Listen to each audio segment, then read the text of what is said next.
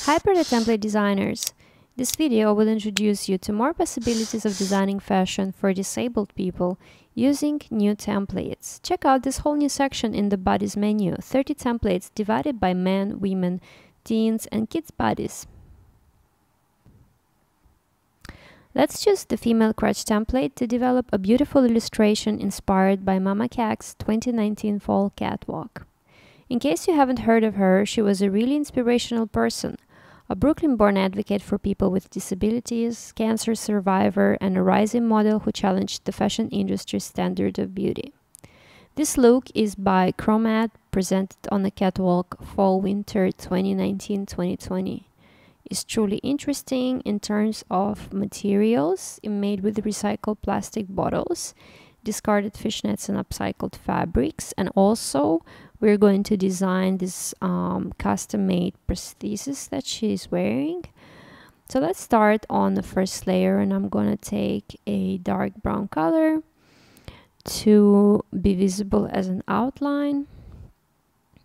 I'm going to start with the face.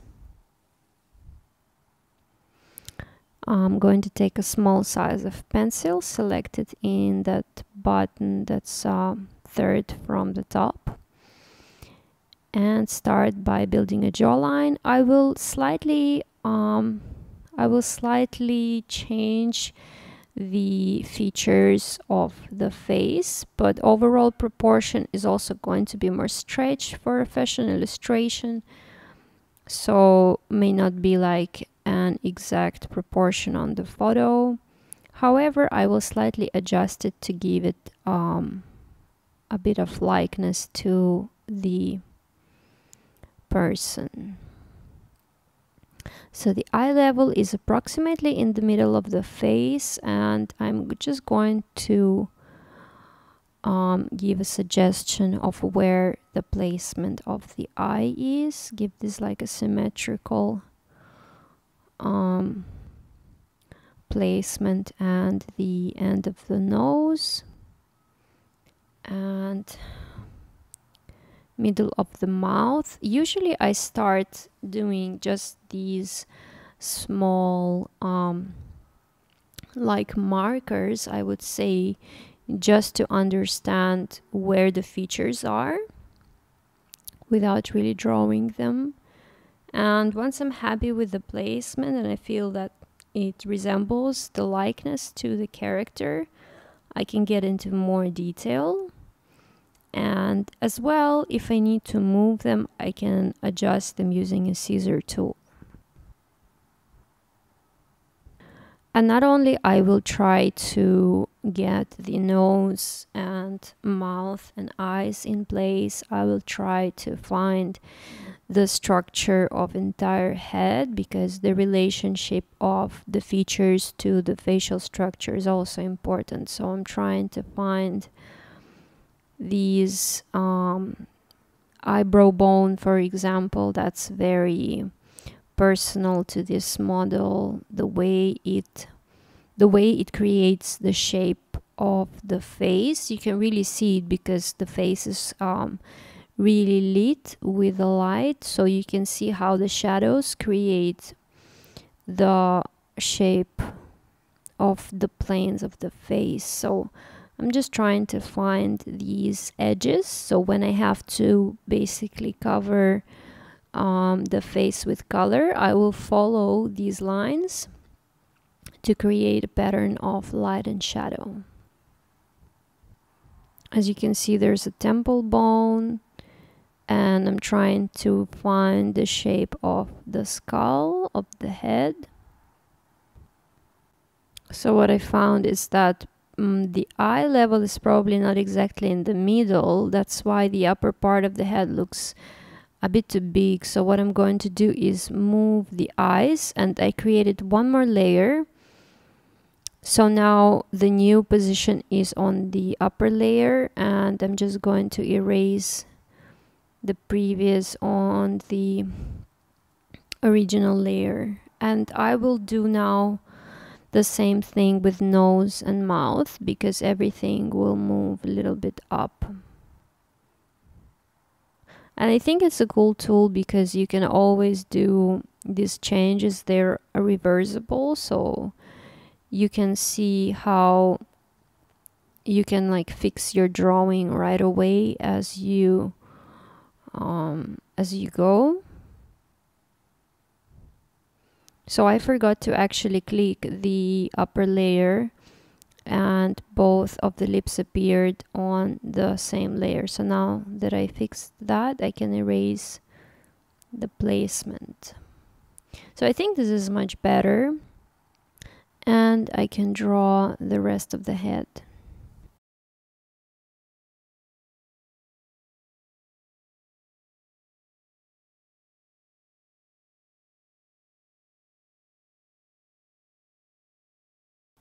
And the same way I will proceed drawing the neck and shoulders, basically an entire body. And what I will try to do is make sure some of the lines are a little bit more strong. When I draw body, I like to make the line stronger where there's more of a bone, and softer where there's more of a muscle or a soft tissue. And I think that really gives you more feeling of body, I would say. For example, the jawline has sometimes more of a bone, and then maybe cheekbone has more of a like a soft rounded shape, so I let the line be softer there. It's just a small tip to make your drawing kind of more alive.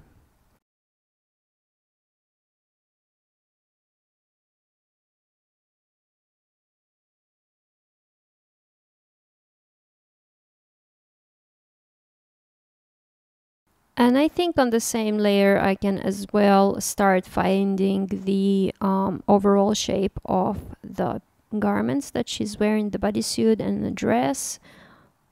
And I will see if I want to keep this layer as a top layer in the end to give it more of a like hand-drawn quality to my illustration, or maybe I'll hide it and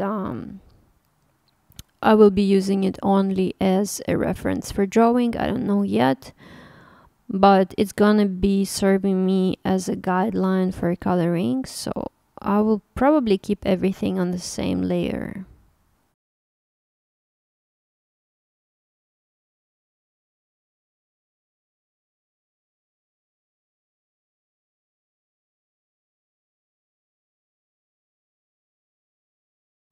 The legs aren't the same as on the photo, meaning they're mirrored. So what I will do is I will draw the left leg first, the one that comes to the front, kind of walking leg, and I will mirror it. So the leg that comes to the front is going to be mirrored, and the other leg I'm just going to draw it that it's a little bit how to say it we can't see it, it's like in a contracted view because it's a little bit behind. I'm even giving the detail of the shoe. And now I can take a mirror, the scissor tool, sorry, to mirror it. So I selected the whole area, I pressed that middle icon that shows mirror, and I'm going to adjust the placement of this drawing and simply erase the original one so that I can draw the other leg that is behind. Now I could have left it as it was. I find it a bit simpler to draw from a reference if I don't have to constantly mirror things with my eyes. So I'm just going to follow the same way the photo is.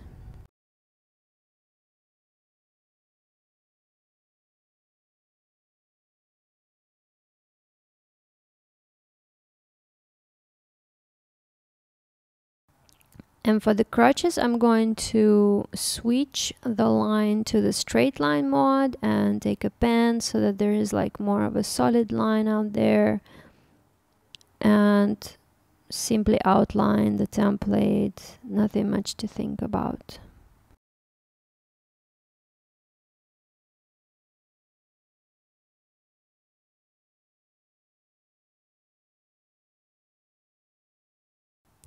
Step 1 done. This is it. I'm happy with the way it is, and don't worry, you can still do some adjustments later. I'm adding one more layer on top, and I'm going to start coloring with marker. I'm gonna pick some middle skin tone color, pick a slightly larger size, and what I will attempt to do is cover a lot of area without picking up the pencil, because that will prevent the color from layering and like multiplying, and just cover it to make it sort of quick, so I don't have to start off from the white color.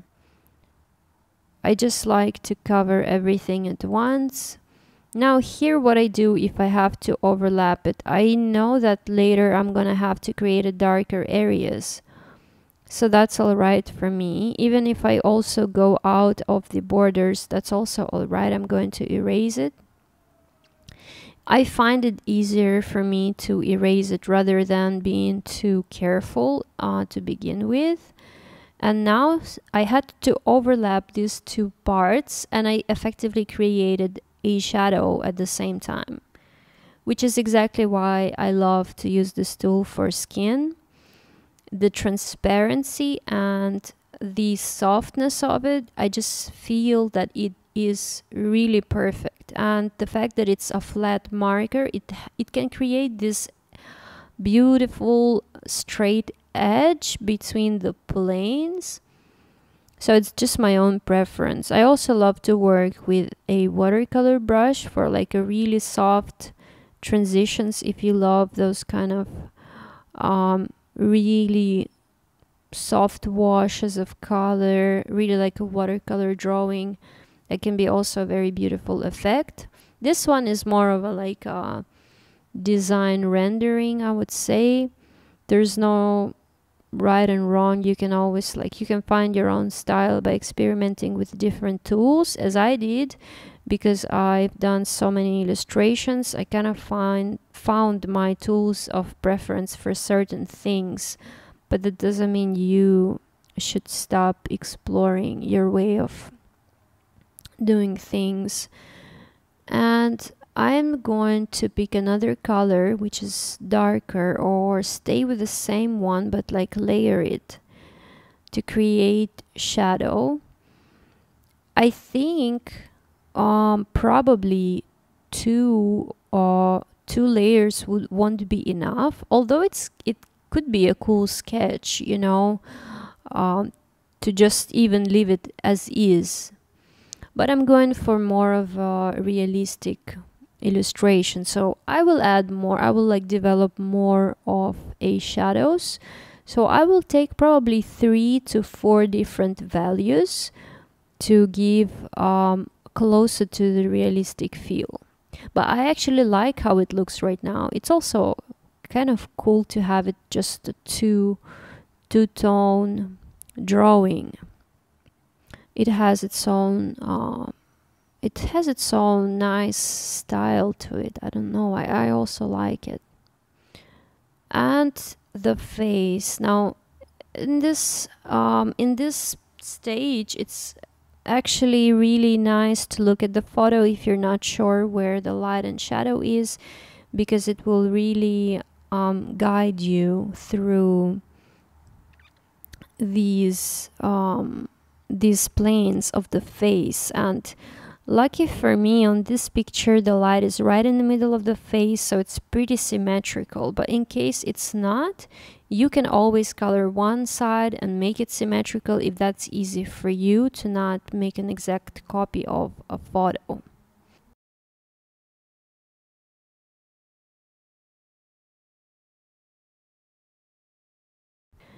And I'm going to move to the next value. I'm going to pick a darker color and start focusing on the deeper shadows.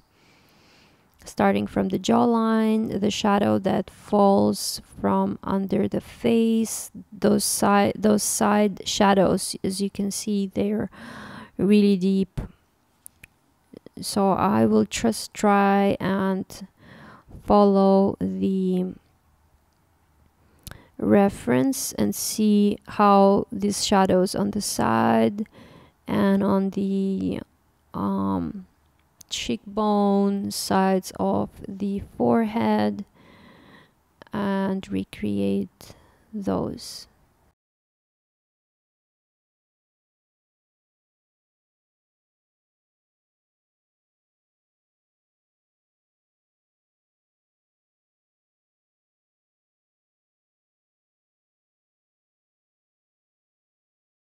As I am finishing this, I feel that I am roughly done with the skin, and I want to erase the remaining parts that go outside of the drawing. And I will start focusing on the facial features and details. If you feel like you need to further develop and enhance the coloring of the skin, you can always do that. You can soften it with a watercolor brush. You can add different hues. I've only basically worked with the same hue. If you notice, just use the different values of the same hue. I don't want to add too much color to the body because I want to focus on the dress itself, you know. But it could be nice as well. It really depends on your preference. And as I will erase these extras, I'm going to move on to the facial features.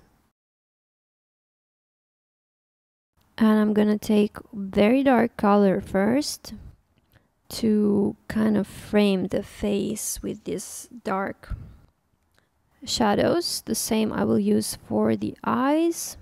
This is just to give a contrast, a high contrast to the facial features.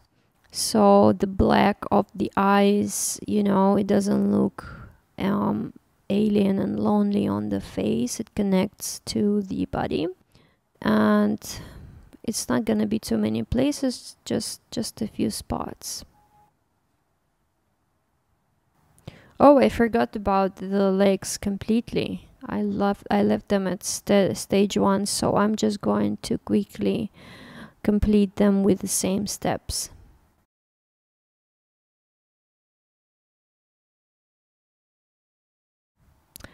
Right, moving on to the face features, I'm going to switch to the pencil and pick a black color.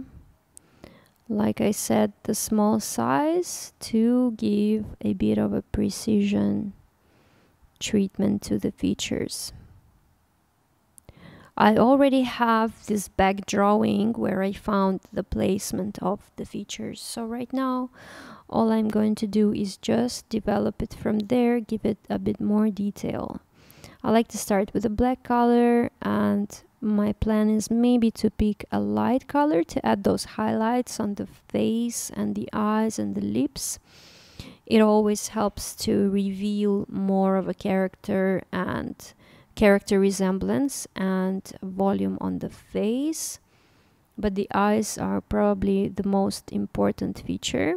So I'm starting with the eyes.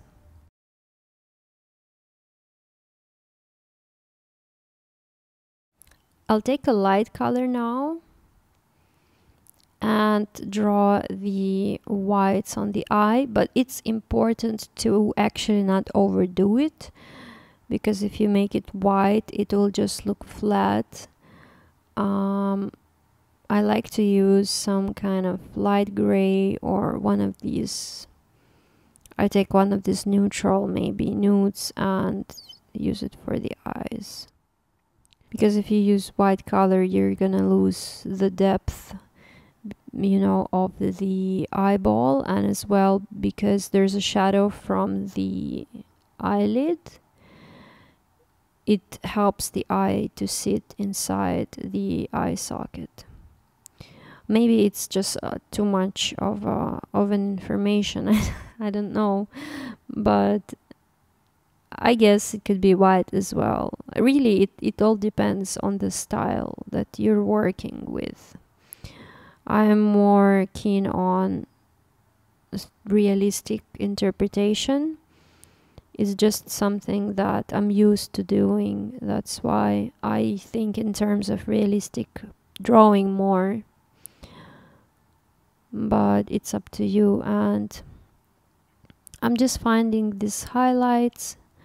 I will have to probably find the hairline too, because right now it looks like a bit empty, the space on the head. You will always see the hairline even if the head is shaved. You will still find it. It's going to be visible.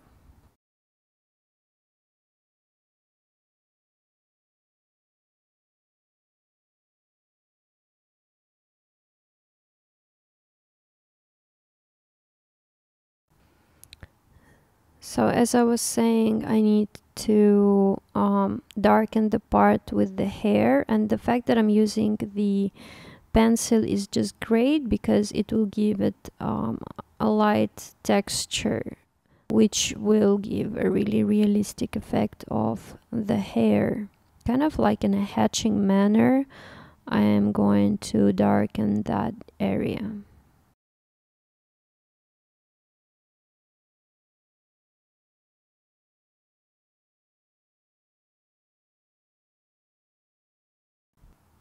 Next thing, I will do the earrings right away, and I'm going to do it in a really loose manner. I can see that it's some sort of plastic or foil reflective material, so I'll use a couple of shades of gray and marker to give an impression of the earring.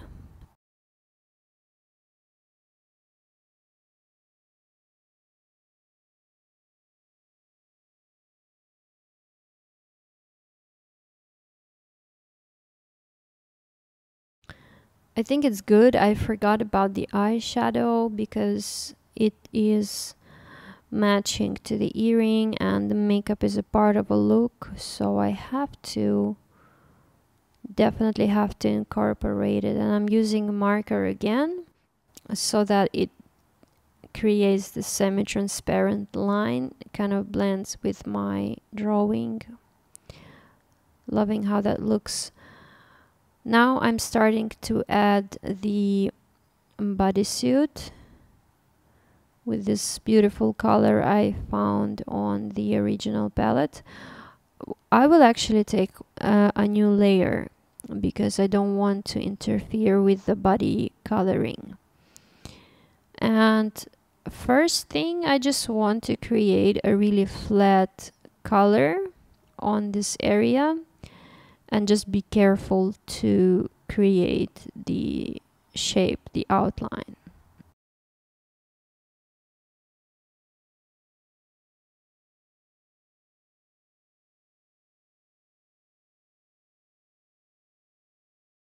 I may need a few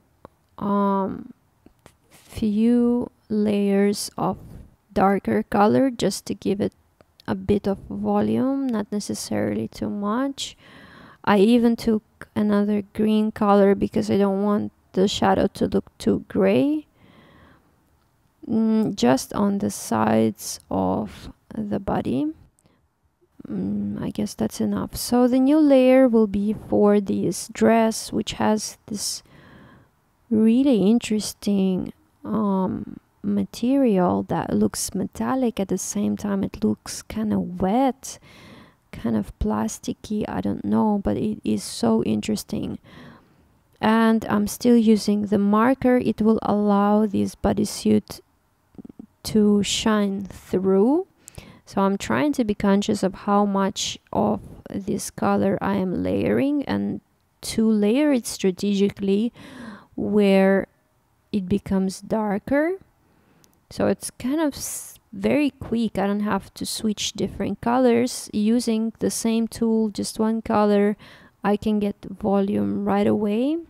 So this will be my step 1, and then I will play a bit with the darker shadows and highlights.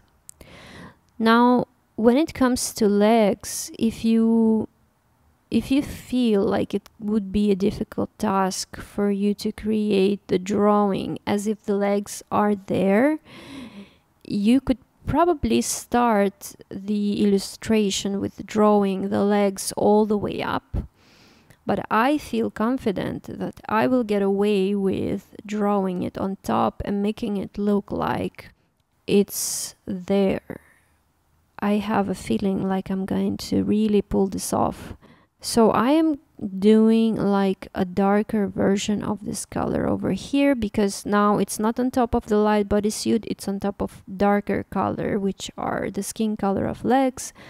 So I'm saturating this color, and I will leave maybe a transparent part somewhere peeking in between.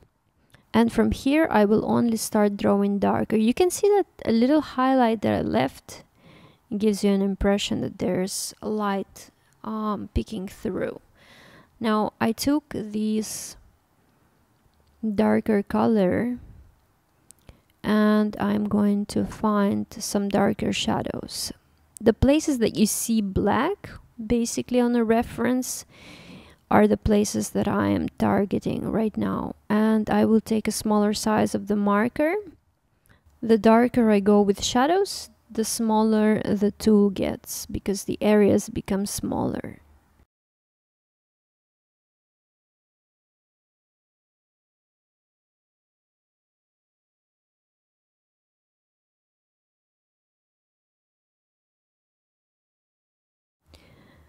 So far so good, but still I need to add darker color and highlights. So I will start with taking a black color, and this is what will give the illusion of this really shiny feel that right now I am lacking.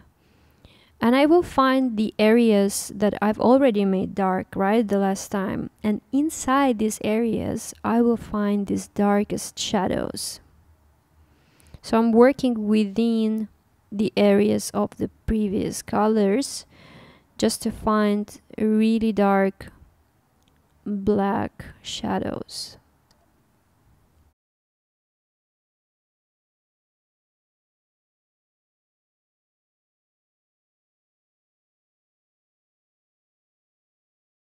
And the last step left to be done are these beautiful highlights. I can either take this yellow and pull it all the way to get the lightest of it, but I feel like it won't be too light enough. So I can do it as 2 steps, or I can jump to white and put it in the middle of that yellow. And right away you have this really wet, shiny feel. And I will just cross-check with the reference and start adding these highlights. And also it's important to look at the shape of these highlights, because they have this almost like a liquid lines, these curves, they look like a liquid. That is also important to try and recreate.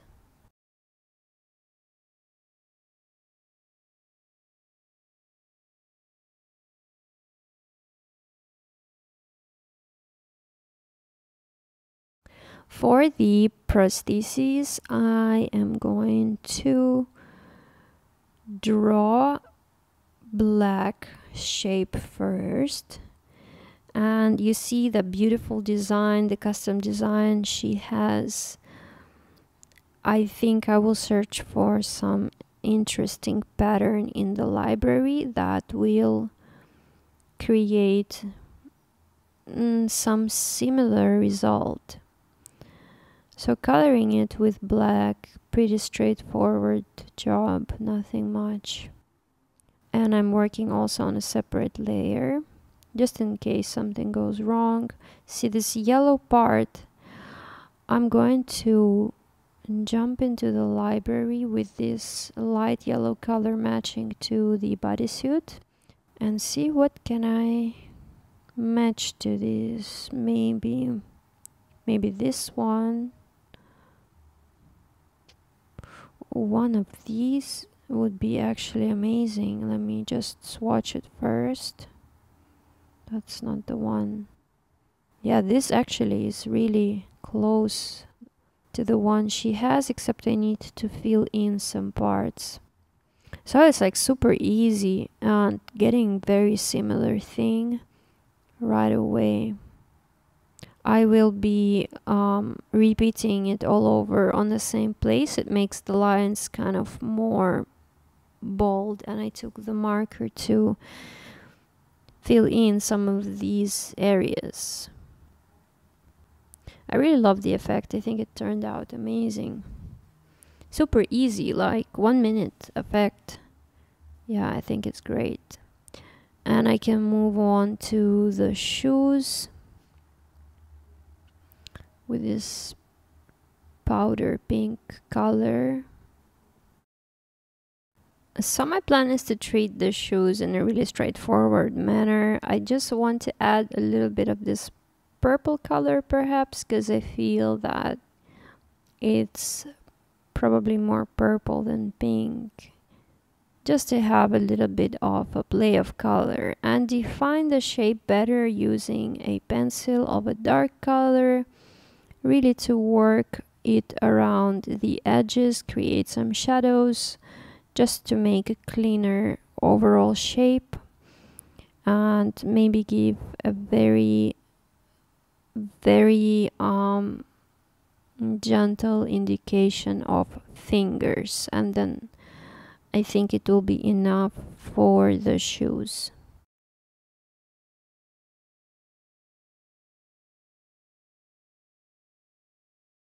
Great. To continue the crutches, I'm going to start with these flowers, and I think any approach will work here. I will continue with the marker because that will just make my illustration more cohesive. I think the key to cohesive illustration is the repetition of the use of tools and techniques. So if you want to create something that looks more of a watercolor illustration, it would be nice to have that effect throughout the illustration of the watercolor brush, perhaps paired maybe with a pen tool. What I'm doing is trying to create these marker details that look like my illustration is made with markers, but it has an elements of pencil stroke, pencil hatching, just at the places that need more of a precision drawing.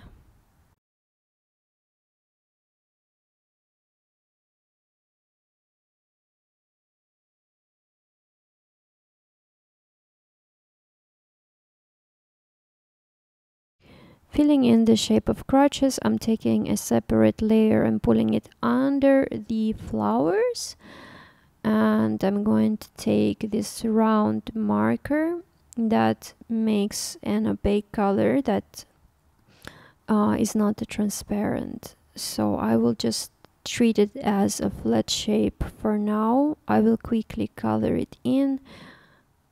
The faster way to do it is actually to take a straight line and pull 2 or 3 straight lines right in the middle in order to color it. But even this way, it's rather fast. So that would be my step 1. And then I'll probably switch to the straight line with a darker color just to add shadow to one side.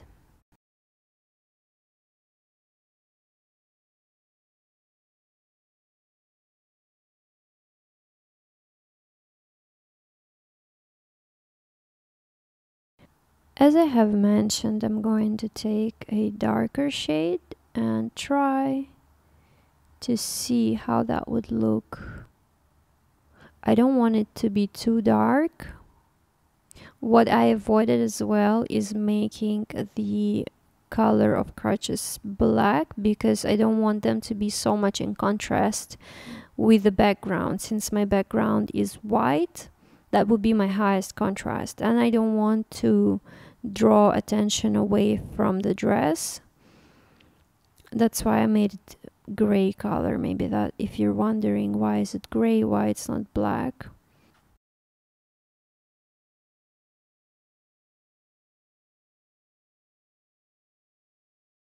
And the very last step that I want to add is to create some reflected shadows on the floor, just to anchor the figure to the floor so that it doesn't appear flying on the white space. And I'm going to do it with marker and a gray color in a very abstract way, just very easy like this. And that's it. I really hope you liked this tutorial and learned something. Please give this video a like, ask questions if you want in the comment section, and subscribe to this channel for more videos. Thanks for watching.